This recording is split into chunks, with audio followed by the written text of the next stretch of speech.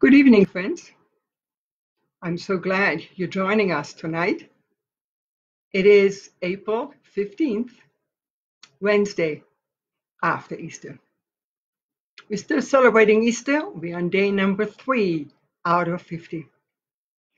However your day was, maybe it was bored sitting at home. Maybe you got wet during the rain. Maybe you had to deal with children or with work. Let us now find the time to get centered. I'm going to light the candle and I invite you to find the peace of Christ in you.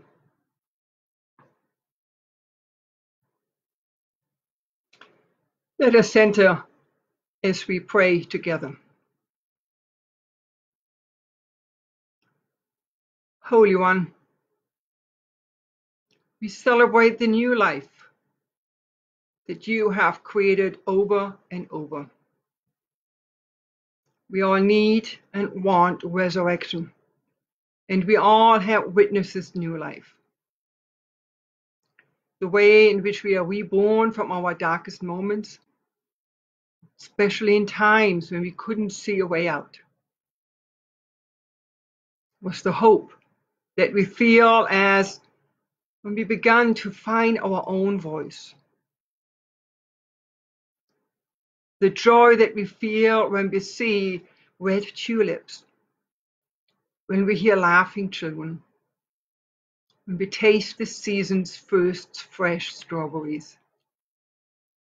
Resurrection is everywhere, not just thousands of years ago in Jerusalem, but the resurrection is here as well. Resurrection is in giving each other the benefit of the doubt, the second chance, and in letting someone else go first. It's a quiet conversation.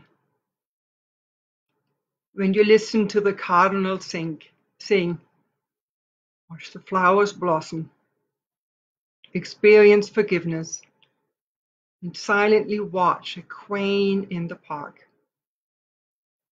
Resurrection is found anywhere there is light and hope and reconciliation.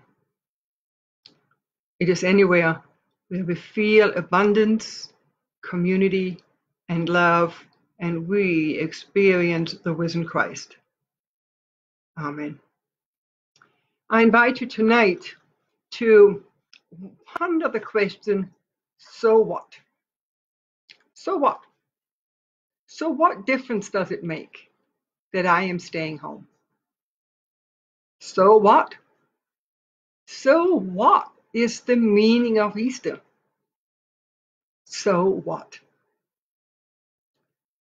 And so I invite you today to listen to the scripture reading, this time the resurrection story from Mark, not from Matthew. Mark is the second gospel in our Bible, even though Mark is the first one written. Mark is the shortest gospel of all of them, only 16 chapters. So in the last chapter, in chapter 16, we read, when the Sabbath was over, Mary of Magdala, Mary, the mother of James, and Salome bought spices so that they might go and anoint him. And very early in the morning, on the first day of the week, just after sunrise, they came to the tomb. They were saying to one another, who will roll back the stone for us from the entrance to the tomb? But as they looked up, they noticed that the stone had already been rolled away. It was a very big stone. As they entered the tomb, they saw a young man sitting on the right, dressed in a white robe, and they were amazed. But he said to them, don't be afraid. You're looking for Jesus of Nazareth, who was crucified. He has been raised and is not here. This is, however, the place where they laid him. Now, go and tell his disciples and Peter, Jesus is going ahead of you to Galilee. You will see him there, just as he told you. The women went out of the tomb and fled, beside themselves with fear, and they said nothing to anyone because of their fear. It's the word of God for the people of God. So what? I wonder. So what? Mark's gospel make me wonder, because Mark is so plain. No fluffy fluff around. He just says it is. In the beginning, we have no birth narrative, just straight away the story. And here now at Easter, it's a little bit different. Mark is the only gospel writer has no appearance of the risen Christ. Just not there. The tomb is empty, and they hear the message. They don't experience the risen Christ. All what we know is an empty tomb, an angel announcing the good news that Jesus has been raised from the dead, a promise that Jesus has gone before them and will meet them as promised, a word of instruction that these women should go and tell others of the good news, and a description of these women. And what is even more fascinating, awe, amazement, and fear. The last verse of the original Mark's ending is, the women went out of the tomb and fled, beside themselves with fear, and they said nothing to anyone because of their fear. And much later, much later, because people knew you can't finish a gospel with they said nothing because of fear. Much later, a second ending was added to Mark's gospel. So what? I wonder. So what?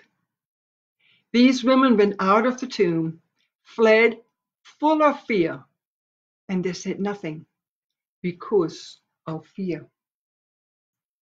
And it makes me wonder, this is the first gospel reading. And if they're left with fear, how did it happen that the gospel story was told and retold and retold? How did it happen? For me, that ending, they're left with fear, is actually a consultation. It actually means to me that sometimes faith can be difficult. The journey of faith can be a struggle. Faith is not always a cakewalk. Faith is difficult. Faith is for the ordinary people, just like these people, like these women, and they're left with terror and amazement and in fear. They're stunned by the inexplicable news of Easter. What happened next? God is patient. God gave these women time to reflect of what happened, time and comfort that finally they could tell. And I want to thank Mark's gospel because I sometimes need time. Maybe that's the introvert in me, but I sometimes need time, especially when I do not know what to say or what just happened. So what? I wonder. God is challenging us to do the same. When there's the impossible to fathom, we can wonder, so what? And then when we feel safe with ourselves and with those around us, then we can share the story as well. I hope that you feel safe, to tell the story, and that you know what happened. So what? Because that story makes a difference. And you can make a difference as well. Because who knows what would have happened if these women would have stayed silent? Who knows what would have happened? Thank you, God, for Mark's gospel. Thank you, God, for people who were afraid, who were people like you and me who sometimes don't have any words, and that people had questions because they did not know how to say. And thank you, Mark. Thank you, God, for Mark, who does not give easy answers. Because these women, as I said, were afraid. But we know we do not need to be afraid. We have the assurance that Christ is with us all the time. What? That's the Easter story. So what? The women were afraid. Now what? You go and tell others.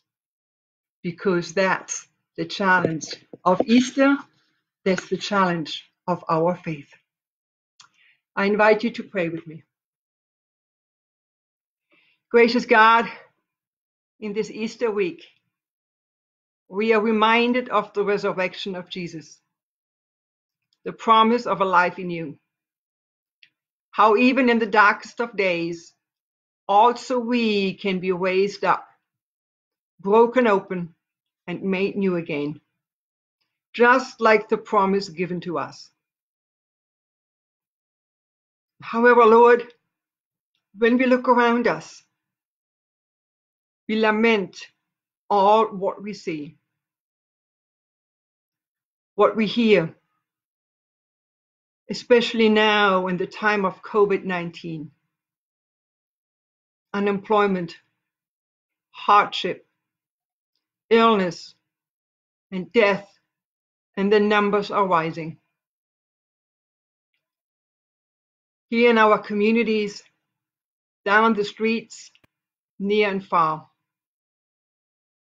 we are all feeling pain, sadness, anger, vulnerability, and fear. Fear just like the women at the tomb. We ask you, please, walk with us in our journey so that we can experience the resurrection.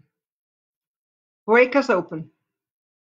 Give us new eyes and a new heart. Let peace be on the tip of our tongues and in the palms of our hands, so that we can all answer the question, what? The resurrection. So what? It happened. And now what? We share the story of good news. Amen. Thank you so much for joining me tonight. And Reverend Dan will lead tomorrow everybody in Vespers.